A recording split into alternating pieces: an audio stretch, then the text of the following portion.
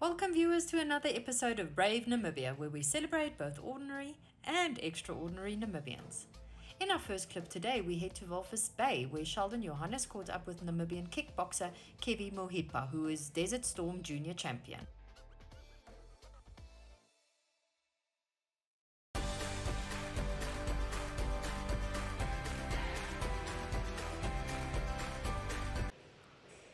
Okay, my name is Kevi. I'm Kevi Mohipa. I am a Namibian kickboxer, a martial art fighter from like Walvis Bay. This is where I train. So yeah. I was born and raised in Windhoek. That's where I was born and raised. But like we moved to like Walvis, and this is where I stayed for a while. But then I'm from Okakarara. I'm a place called Amokonjatu. Yeah, that's like where I'm from. That's like my home, my place. That's where I go to. So I came to Walvis around like when I believe I was 10 years old. That's when we moved to Walvis, and that's when I started my school journey at Naval Primary, and then went ahead to finish my school journey at the Dene secondary school. So yeah, that's where like that was my school journey. So my kickboxing journey like started about like in 2014, I believe. In 2014, I was first at a dojo called Sensei Dorothy's Dojo. That's where I was for about a month, and I just didn't like it there. So eventually I found a coach called Sensei Leslie. He was here, but now he's not anymore here.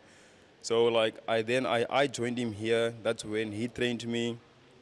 He made me love the sport. And eventually, I'm not here. So like, but like this is where I started my journey. I would like to say so. Like this is this is a place I count more. So the guy that inspired me or still inspires me right now, it's the UFC fighter called Israel Amadesanya. Cause like I love the way he fights in kickboxing. Cause like I believe like we almost like have like the same fighting style. So like I'm following his path of like how he is. Or his fight career.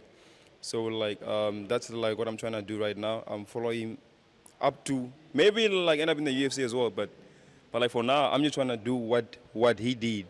So like that's why. And like and I would say also like the other guys like that are like inspired me was my boxing friends here as well. I mean like they do inspire me because I mean like if they didn't, I wouldn't be boxing on the 10th of December. So yeah, like they're also part of my whole inspiration thing. Yeah. Growing up, I really had no intentions of being a fighter, but then I guess like being bullied in school, like pushed me to learn some self-defense, and that's how I had to learn how to fight and to defend myself. But like really, like I had no intention of being a fighter. But like now, since like I'm loving it actually now. So yeah. So my first fight was like in 2017. I was young, but like my guy was like much older, and brah, I was like I was beaten up like bad. So like the first fight was points. It's like where you just touch each other, just touch each other, and then like there's like no much power used, and then like the second one was like semi-contact. So in semi-contact, I fought this guy called Nana. Yeah, I still remember it because like it was my first ass whooping that I got. But then, you know, I've learned much from it though. But like up till now, I wouldn't want to get a rematch against him because that first beating he gave me was like bad, bro. So like the first fight went bad. It wasn't in my favor at all. It was bad. So yeah. Well, firstly, I wasn't ready to fight for the title because I was supposed to fight like the cage fights, the ground game fights. I wasn't really I'm supposed to fight for the title, but then like when I got the news from my coach that I had to fight for the title, that's like when we started to train like day and night, we pushed, and actually like they wanted me to go do some cardio by swimming, but unfortunately I can't swim. So, but then like we trained hard, some hard sparring with my team and sparring partners. So like we trained hard. I was like prepared, but like not like I'm fully prepared. So that's why I'm a guess that I won on just like being good, but like I wasn't ready, like 100% ready. So yeah. So like that was like how we prepared for the fight. But then like if we had like more time to prepare, yo, bro, like that guy wouldn't have lasted even like 1 round or 2 rounds. I guarantee you. So the day of the fight or fight night, I was actually like nervous because like I know what Walter can do. He's like a fierce fighter. He likes to brawl, and his power. So like I was nervous for that. But then like my coach told me that I don't have any reason to be nervous for. So like when I came into the ring, I saw him and like he looked down actually. Like that showed me that, oh yeah, he's not ready for me. So like the first round, the moment I landed my first kick, he moved around, and that showed me that okay, he can't take my kicks and power. So I knew that he's not gonna last. He's not gonna last. So really, I knew that he's not gonna last. Unfortunately, I ended up I'm winning, and he had his own excuses. But I mean, we all saw the fight how it went. He had no chance. But I mean, like I know I'm good, and he knew it as well that he can't match up with me. So like and yeah, but then like something I like remembered was like the second round. He was like manaching me, I believe.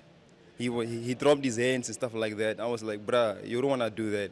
So like the moment he dropped his hand, I punched him with my right hand. That dropped him. So like so like from there he came back. I'm all nervous now, standing back, keeping his distance. So yeah, I mean, so like I said, if we had more time to prepare, he wouldn't have lasted, man. That. So like the moment he dropped his hand, I punched him with my right hand. That dropped him. So like so like from there he came back. I'm all nervous now, standing back, keeping his distance. So yeah, I mean. So like I said, if we had more time to prepare, he wouldn't have lasted, man. How I felt after I won the fight, you know, I mean, felt like a bad dream, but like also I'm something good as well. Cause like I was happy, but like I felt like it's not real.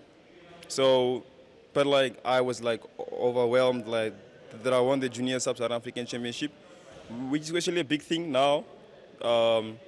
I was quite excited. My team was excited. Like they threw for me a party like after the whole fight thingy. Yeah, like we enjoyed it, man. It was fun for me and quite an experience. So yeah. So King of the Ring, the boxing event or the boxing night, where like we are gonna have a few of my friends fighting for titles, and where I'm gonna make my first boxing debut. So like I'm nervous actually, but cause it's boxing, and I can't use my kicks and stuff like that. So I'm looking forward to it actually, because I know for sure that I've been training with the best boxers, like the likes of Tobias, he's our pro boxer, and the likes of Divas and Shocks there, guys that punch hard, like literally hard. So like I know that if I can stand with them, come on, man, like nobody can beat me. Cause like if I can stand my ground toe to toe with them, that means like I'm ready for like whatever is about to come. So, but like nonetheless, I'm looking forward to it, man. Like, cause I guess I'm fighting a guy from I don't know where, but then like if he's not ready, bro, I mean, yeah, it's gonna end like bad for him. But then like I'm hoping for a knockout, because come on, man, it's my first boxing debut. So I'm trying to shine. Maybe like next time might sign me, yeah, and then I can beat these guys as well. But yeah, I'm looking forward to it, man. Okay, my preparations, we had a week of cardio and fitness and sparring. I think like today now, like we are gonna do some sparring with Shocks and Divas. Like I said, so and Friday, I think like we are talking all the way to June 7 to improve our fitness and stamina and to get rid of the fatigue, or to get used to the whole fatigue thingy. So actually, like I'm looking forward to it, man. Like the preparations are going good. It's day and night. 2 sessions, like one in the morning and one now. So I'm pretty sure that I'm gonna be ready. Cause like now I don't have anything else to do, but just like to prepare for this whole fight, like to be like 110% ready for the whole fight. So yeah, I'm actually like ready for the fight now. So my plans for the next future, like next year, it's like I wanna have like two more, probably like one more defend of my title, and then like from there, man, I have a plan of going professional in K1. So like I wanna go chase my dream and probably like end up somewhere with the whole kickboxing thing. So like next year, I think by next year I'm gonna go do my professional license with some of my coaches from SA. So I'm looking forward to that as well, because I've been fighting for like amateur like for a while now, and I'm tired of that. So I'm trying to go professional and just like get rid of it. As for boxing, I think I'll just do boxing, like five more fights. Like 5 to 6 more fights. Cause like of my role model, he has like 6 fights, and I want to beat his record. So like for boxing, really, I don't have plans for boxing really, because it's not where my heart is. I'm just doing it, to get used to the whole nerve of fighting. Cause like we don't have so much fights in kickboxing amateur. Hence, I want to go professional and join one fight league somewhere there. Hopefully, if all goes well. So yeah, I'm looking forward to that as well. But it looks bright, man. Like it looks very bright. So yeah. So like the few words I will give to the young fighters and the rest of the fighters, it's like hard work does pay off. Really, like it does pay off. The harder you work, like, and putting in much effort and late hours of training, it does pay off really. So like just keep on pushing and training very hard, because one day you are probably gonna get your chance as well. But like yeah, just keep pushing, man. Just keep pushing and don't be lazy, because like you being lazy, I guarantee you, like you're just like one step further away from your dream, or like from achieving great things. So just keep pushing, do not give up. Yeah, so like that's like basically what I would say to the upcoming fighters, or the young fighters.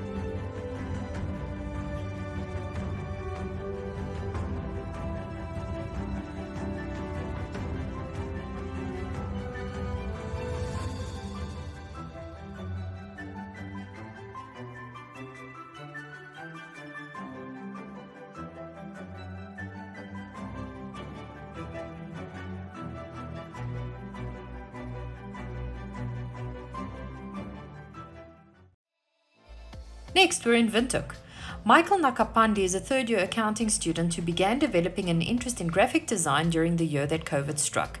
He didn't expect a hobby to turn into a stable business. He shares more with Elizabeth Joseph.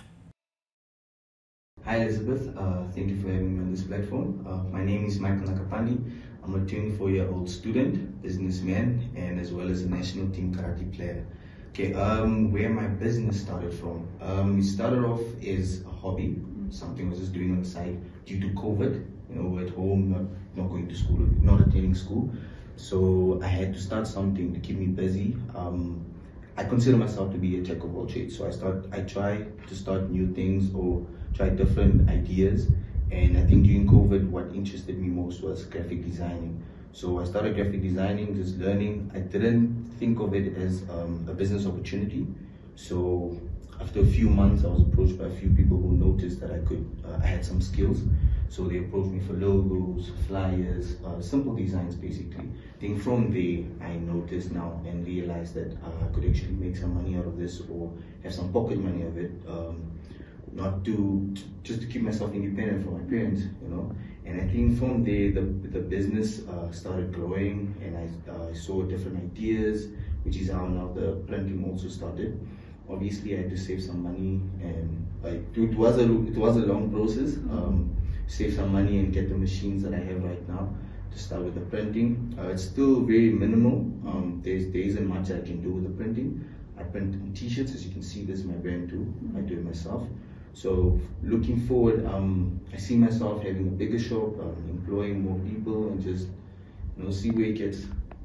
Okay, that was a mouthful. I was expecting Michael to take me through it very slowly, but fun fact, Michael and I actually went to school together. So my next question is then, did you know straight from high school that art, whatever, printing, that you were actually going to go into it? What was your idea?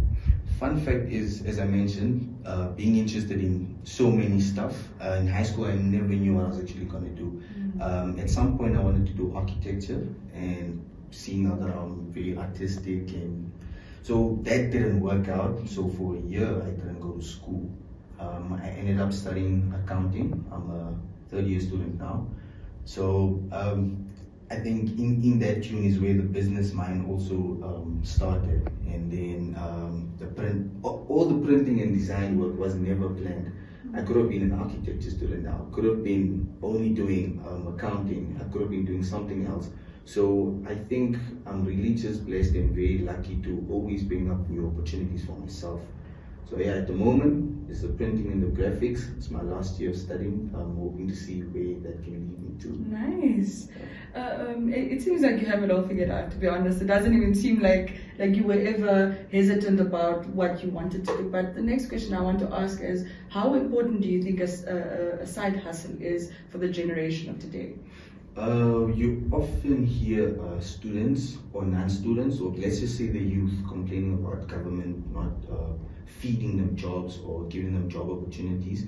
But I don't think it's fully onto the government to just dish out jobs. If you feel like you need money and there's no other way, you could always start something small. I mean, something small could be selling ice at home. You never know where that could take you. So I think, like I mentioned, being independent is something I really believe in. So just get something done, get started.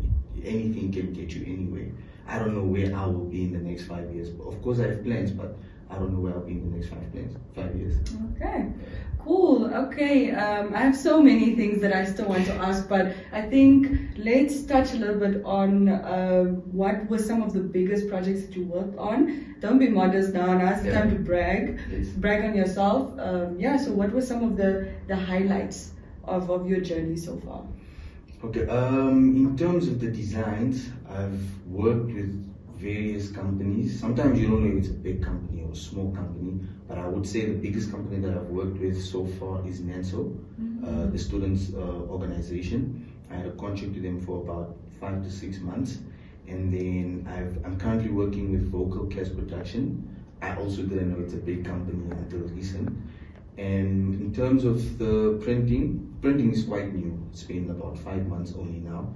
But the biggest project I had was to print 400 t-shirts for something about malaria, but it was government related. And yeah, I'm still looking forward to bigger. It's not the end of my business, basically. Of course. Yeah. Okay, lastly, off the top of your head, can you just name at least 3 main, what are some of the things that you're working towards? 3 main goals, very short term. As I said now, there are a lot of people a lot of the youth that are unemployed. So my first goal is to grow the business to a point of having employees. At the moment, I currently have one employee, and that's recent. It's from starting November now. So I see myself having more than 5, 10 employees. Maybe one day we'll have a warehouse where I don't even need to be there, have a manager. I would also like to branch out, seeing now that other media companies or printing companies are branched out into different towns. So I never thought of it as something that could grow that big. So there are a few inspirations out there that really inspire me to just branch out. As for the third, I would say my brand, Surreal Art. I know not everyone can relate maybe to the brand or so, but I really see myself having a bigger brand such as Feelings Nation. Maybe you guys won't know about it, but I think that's a brand that's really growing out there. There's Holic, there's Feelings Nation. I see myself selling more of my brands daily. I think the fourth one is something I haven't spoken about yet, but I'm really trying to branch out into photography. It's something that has been interesting me for the past few months. So maybe if the business is stable, then I'll branch out into that. A jack of all trades indeed. Yes. Yes, it was lovely having you, Michael. It's very inspirational to see some of my schoolmates just do the most. You know, we go through so much, but yeah, ons kap aan. So, lastly, if there's one thing you can say to the young people out there, what would it be? I'll say it again, and this is something I always emphasize on. Just start. Whatever idea it is, just start. It might not be capital, but there's always assistance that you can get. There is family, friends. In fact, you don't need much capital to start a business. Capital comes in as you go up. If you're one of the lucky ones to get good capital out there, then sure, but just start. That's my advice to everyone out there. Cool. There you have it, guys. Michael, one last thing. What would you say makes you brave? I think the fact that I like taking chances. I'm not afraid to take chances, you know. I might be afraid of what might go wrong, but I'm not afraid to take chances, and that is why I've had so many failures, but all those failures have made me what I am right now, and they have made my business what it is right now, and that also helps my business to grow. Cool. There you have it, guys. Thank you for staying tuned to Brave Namibia for another brilliant episode.